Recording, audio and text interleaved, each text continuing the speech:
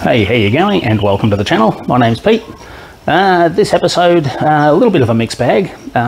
We start off, just in case anyone was curious about cane harvesting and the haul outs and that sort of stuff, I've just got a quick little clip at the start, just showing a harvester in its natural habitat, doing its thing. And then also one of the haul outs, just offloading from the paddock into one of the cane bins. Then we do a quick run down the road. Picked up a new tractor for work, which went pretty well actually. I'll leave you to watch that bit. And then a few repairs on, or upgrades on my MIG welder. I do have a stick welder here, or it's a TIG welder, which I do want to get fixed up and run. Well, it does run. I just got to work out how to operate it as a stick welder. I think it's pretty straightforward, but that'll be another video. That's not this one. But anyway, on with this video. Hope you enjoy. Thanks. So this paddock doesn't have a turnaround at the end for them, which is why the haul out's driving backwards.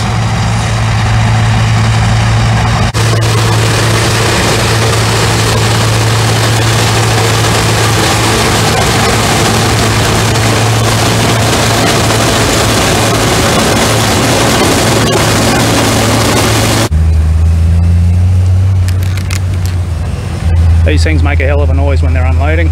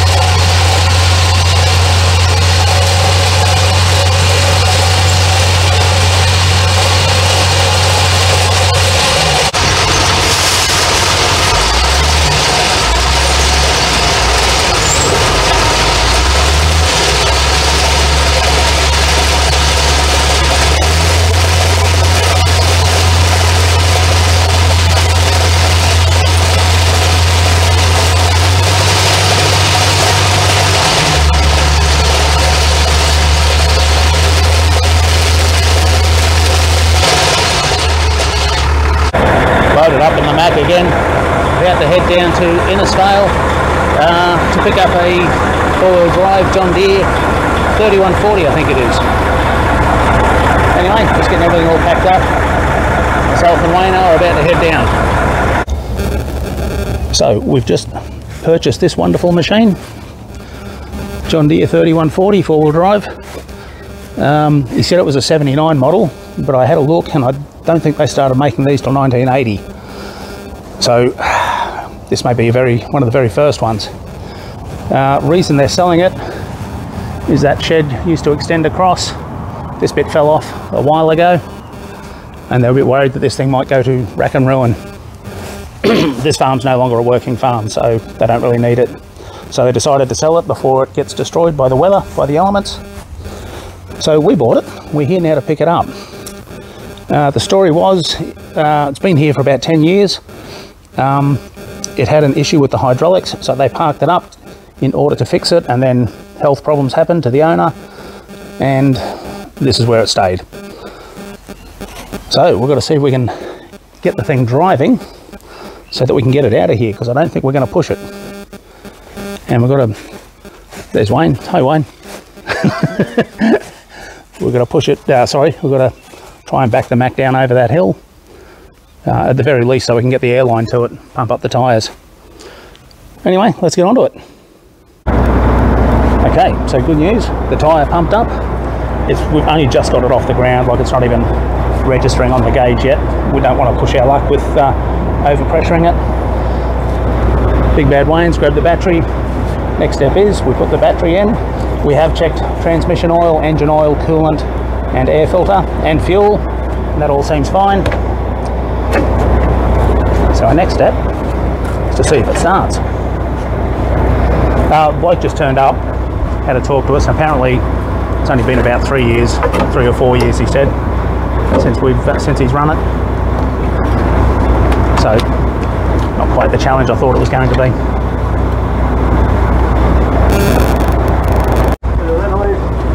Heavy stuff for you, Pete? You are so good to me, Wayne.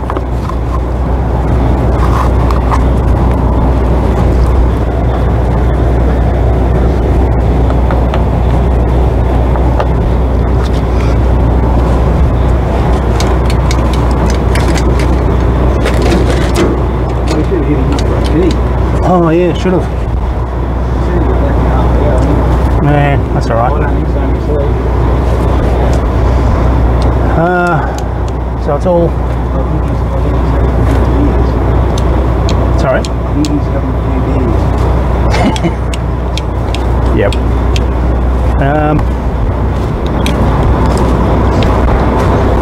So,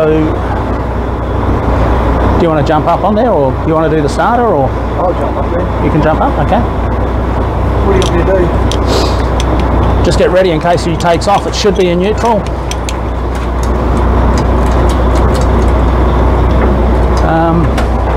That there is the engine shut off.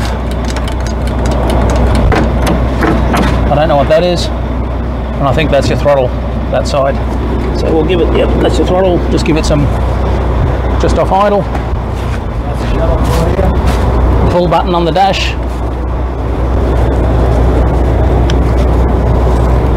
Are you ready? Oh, there we go. Come on. Well,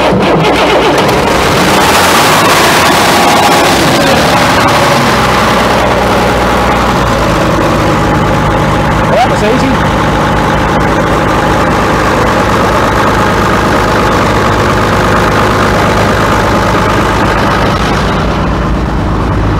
What a letdown. I wanted a challenge.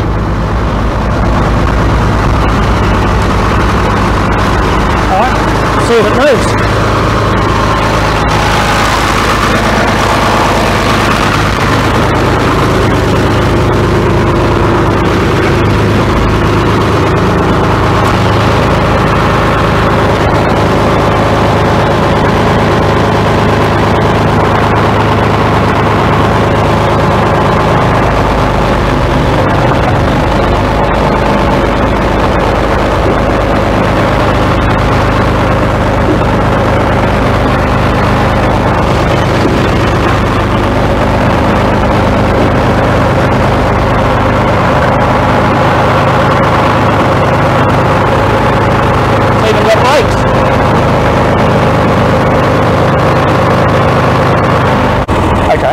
So that starts, runs, drives beautifully. We've got steering, haven't checked the hydraulics at the moment. All I want to do is get it on the truck. So we're just cleaning up the truck. We're about to move it up into a position where we can load it. And that'll do us, I think.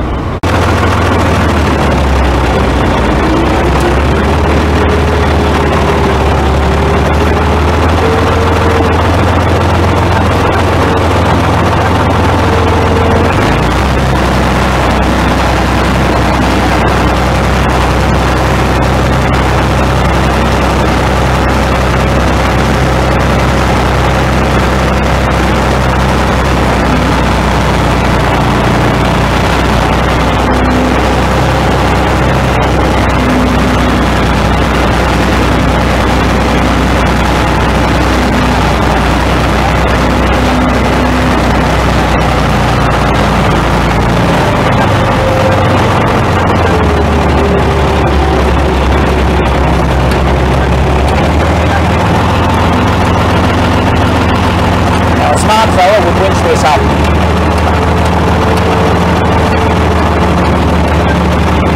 We all know that's not who I am.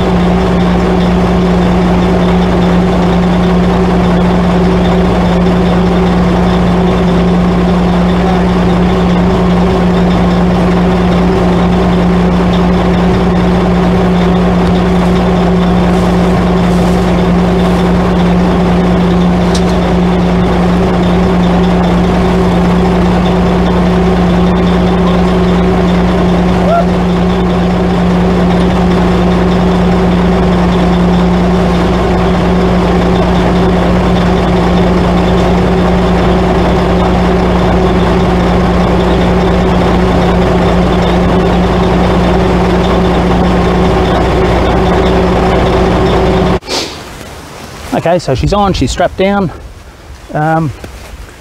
We're just waiting for the guy to come back with a receipt for us before we leave.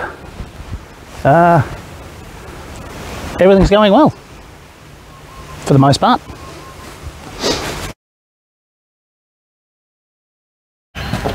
Okay, so we got it back to the shop. I was going to film unloading it, but then the boss turned up and there's panic stations everywhere, and we all had to just get the thing off the truck. So anyway, here it is off the truck. Can't work out how to start it. I have been, let me take you around and show you. I have been just bridging the starter motor to fire it up. Having a look inside the dash, we found that zip tied up under the dash here. So not sure what's going on there. But anyway, that doesn't work. I mean, the key turns, but it doesn't do anything. I believe that switch is possibly ignition, but most likely lights. It's a bit sticky anyway. But yeah, anyway, don't know how to start it still. Got to do a bit of investigation in the wiring there, I think. As far as a will it start video goes, that was pretty disappointing. It fired straight up. I was hoping for a bit of a challenge. But anyway, kind of a good thing, because, you know, we got it out of there quick smart. Tyre is still holding air. Again, it's a good thing, but looking at the condition of it, not feeling confident. Anyway, that'll do. So just to show the finished job, I suppose. Got the multimeter set up on the battery there. We have replaced the ignition barrel. Let's give it a look inside. I'll put the camera down so I can open this. Okay, so inside here we still have this one connected. This is so that was ignition. First click was ignition, then Parker's, then headlights, and I believe so. We've got 1, 2, 3 positions: ignition, Parker's, headlights. Yeah, that's right. So that is essentially just lights wired in this one. So that is just ignition and start. Incidentally, the start was that rocker switch. I don't know if that was original, but that's what it was. So that's all now been wired into the key. Lights we will worry about at a later date. Don't really need them at the moment. But anyway, that's ignition. Look, make sure she's in neutral, do the gear shift handshake, and we should be good to go.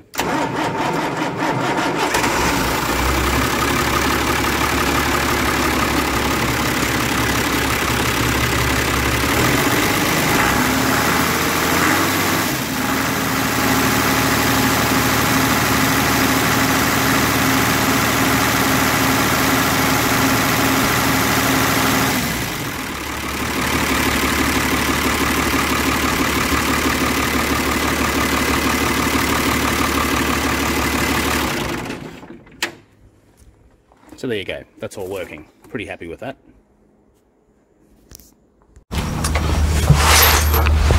Okay, going to do a bit of an unboxing here. I've purchased myself a nice new shiny 1-inch drive air impact gun. Based on the fun I had getting those cylinders apart, I thought it might be nice to have something here at home. Now, I'm not expecting huge amounts of quality from this. I think most, from what I can find, impact wrenches range from around $1,500 up to probably 2, 3, 4 grand, depending on your brand and type and everything. This cost $200 delivered. So let's see what wonderful things China has to offer.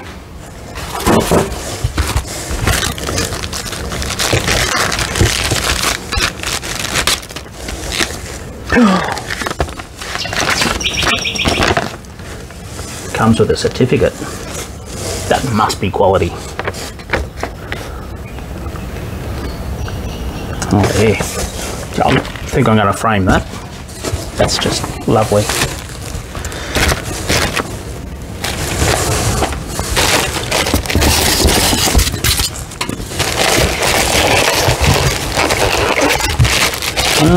Alright.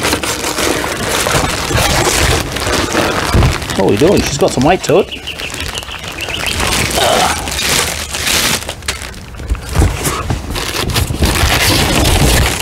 Oh yeah, the handle.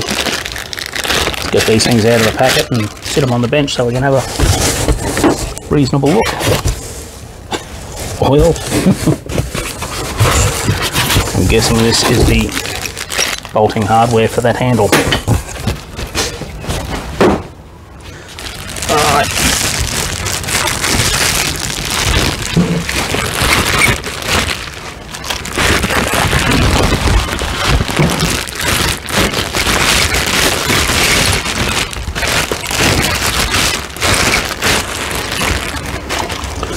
Alright, so I can tell you, I wouldn't want to drop it on the toe.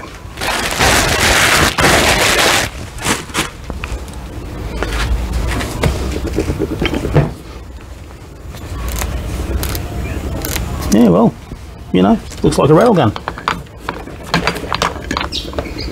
Feels like a rattle gun. Don't know what else to say about it. In anticipation of this, I also went out and bought a bunch of sockets. What do we got? The smallest one, 46 up to 75 mil. It even fits. How about that? It's like it was made for it.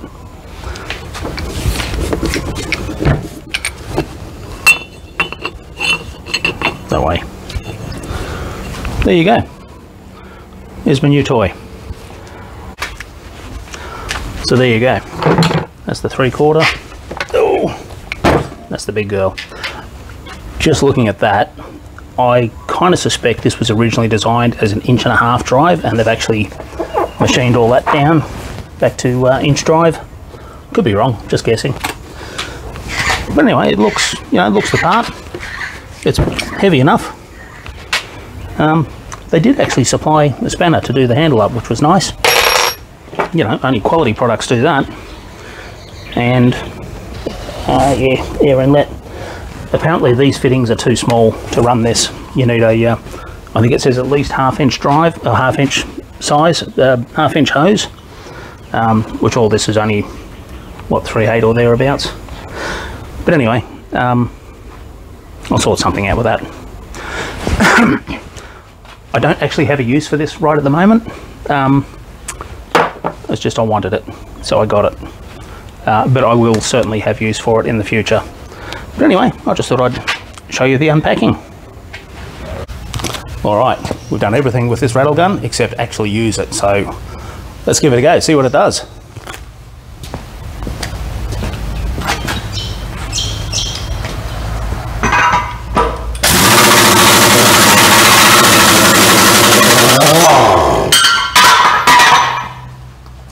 Well, that worked well. This is my trusty old 3/4 drive socket set, which I've had pretty much since I was an apprentice, I think.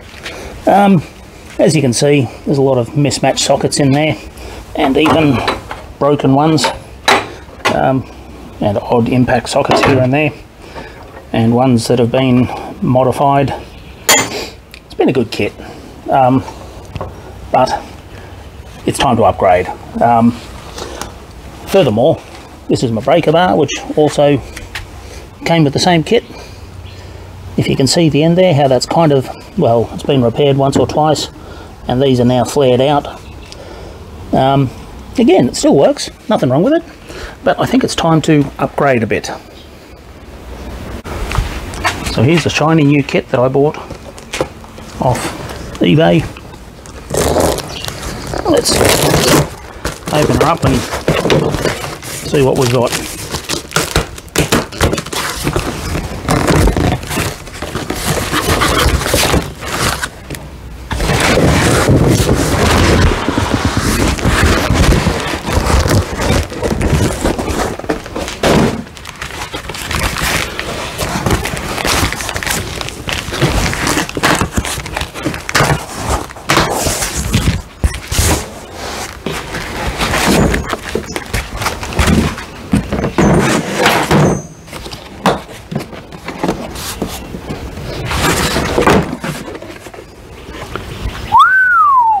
look at that, eh? All impact stuff, because, you know, it's normally what I use. So from 3/4 up to 2-inch. And that's fine because that overlaps with the inch drive socket set I've got. A couple of extensions.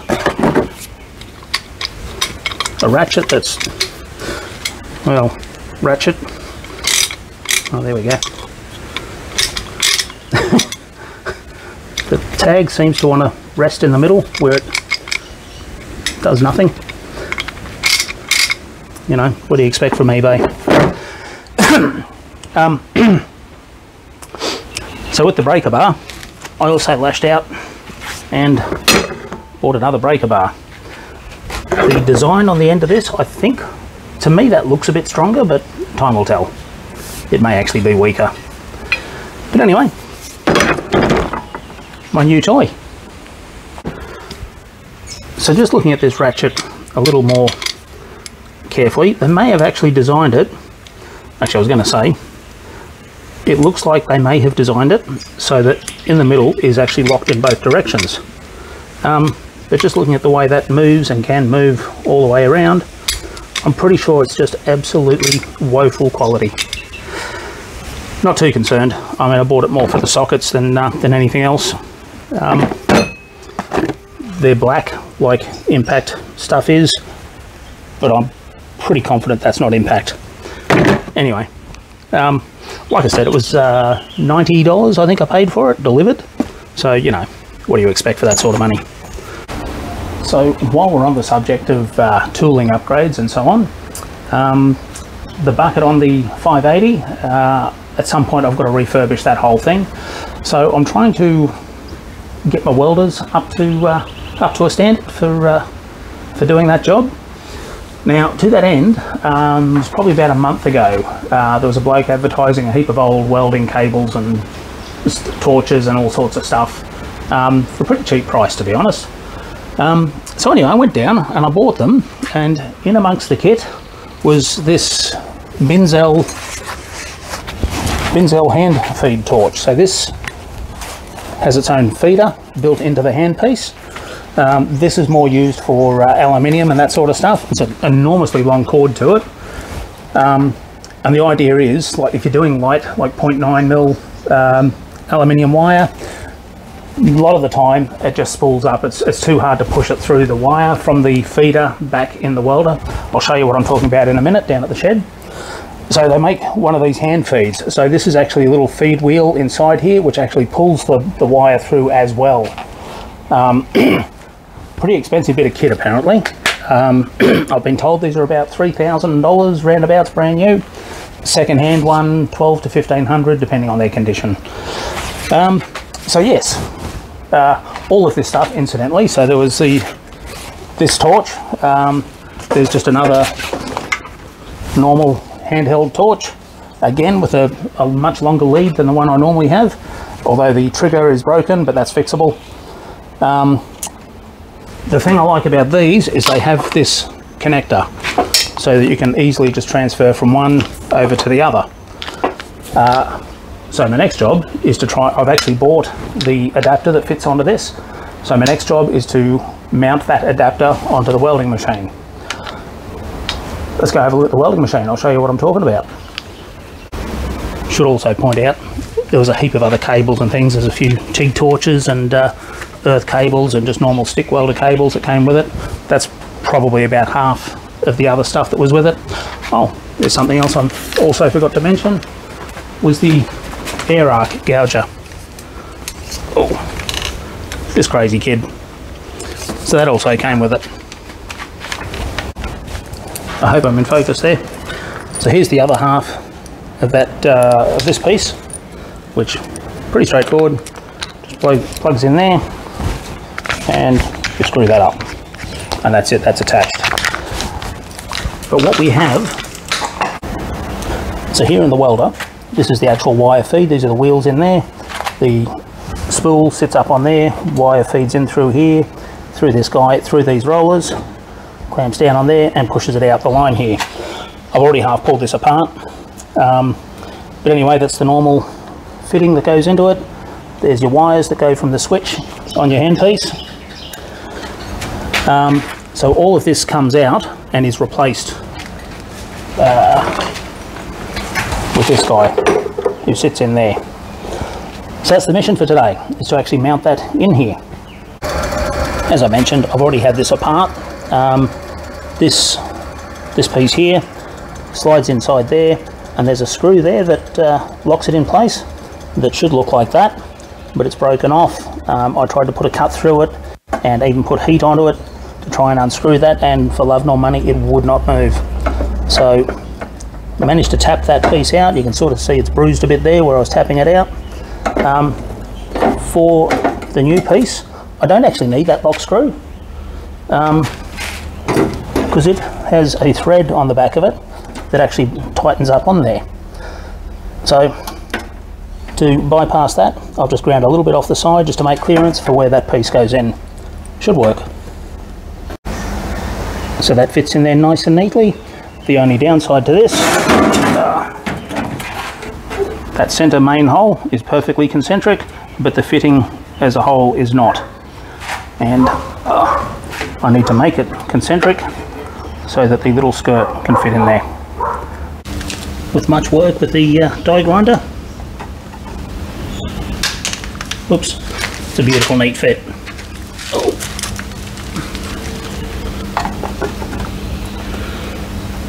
Happy with that. So boring that hole out to take this plastic piece of trim was a partial great waste of time, in that it all fits nice and neat, covers up all the nasties, but as you can see, it's not sticking out far enough for me to attach the welding torch. So I could undo this piece inside here and reposition it forward. That's getting too complicated. I'm not going to do that. You see there's a big hole at the back there, so this part's not sealed. It doesn't need to be that good. I'll just clean the burrs up there, put a bit of paint on it so it doesn't rust, and that'll do us. Next step will be to connect the gas line and the switch wires. I've already pulled the switch wires through. They go up to this plug. I think I'll just trim this wire and just hardwire them onto that. And the gas one's easy. Just take the plug off there, not the hose I mean, and feed this line through and reconnect that.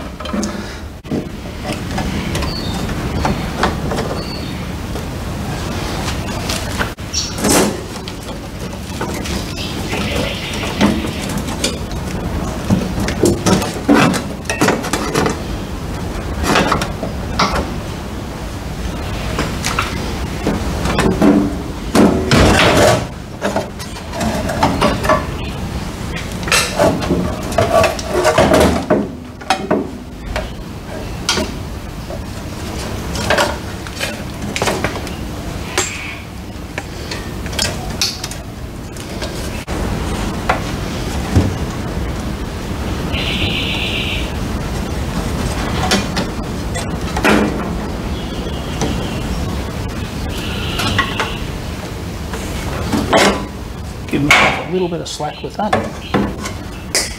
just in case.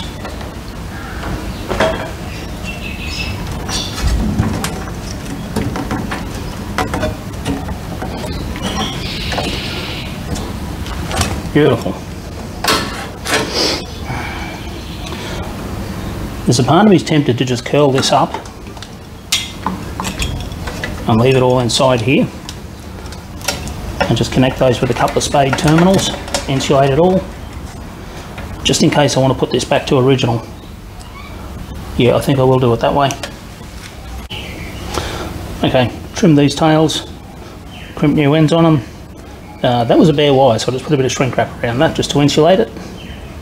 Connect those up. I'll coil this up and zip tie it out of the way somewhere.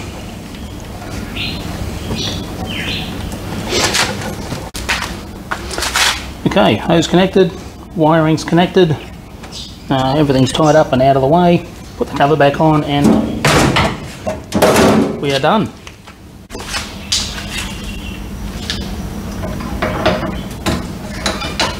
First test.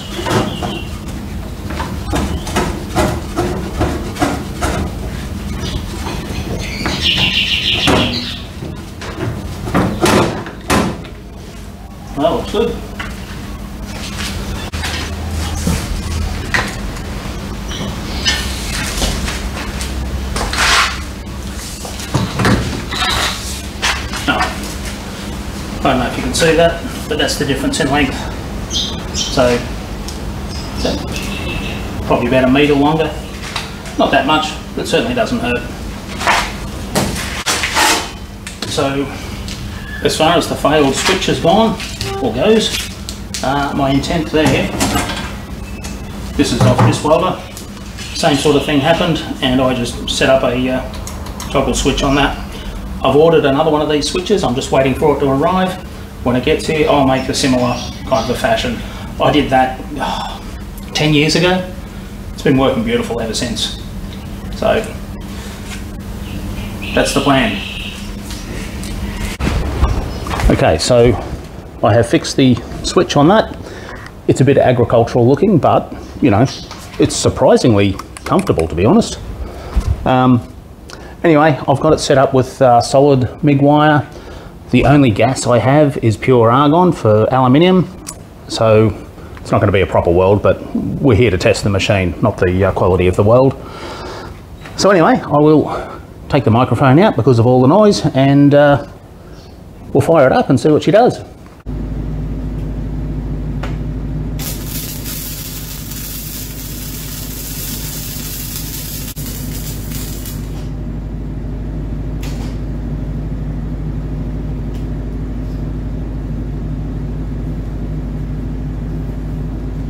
I like this welder, it's got a lot of power behind it. That was setting number 6 out of 10. I've now turned it up to number 9 and we'll have another run, see how she goes.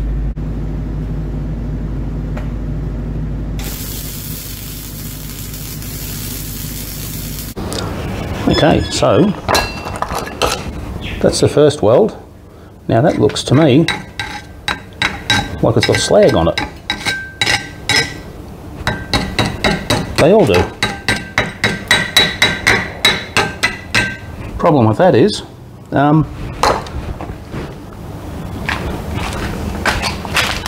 that's just solid wire, so I don't know what's going on there, unless actually what I should probably do is read the label off it and look it up to find out exactly what this wire is. It just came free with the with all the other welding stuff that I got. But anyway, as far as the welds go,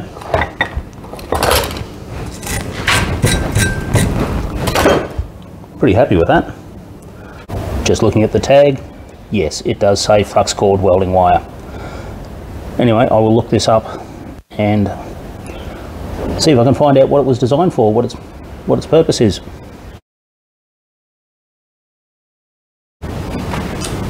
Okay, so best information I can find out about that particular wire.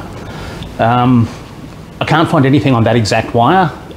There's one that's rated at the 42 number, that's a 52, so there's one, oh sorry, it's a 46, and the other one is a 60. The 46 seems to be rated as just a general fabrication wire for a nice neat finish, whilst the 60 is a low hydrogen type of wire, which would be ideal for welding, you know, cutting edges, which is what I want to do. But there's nothing on the 52, which is what I've got. So if anyone knows more about this product, right, I'd love to hear about it. In the meantime, I'm not going to use it to weld up that cutting edge.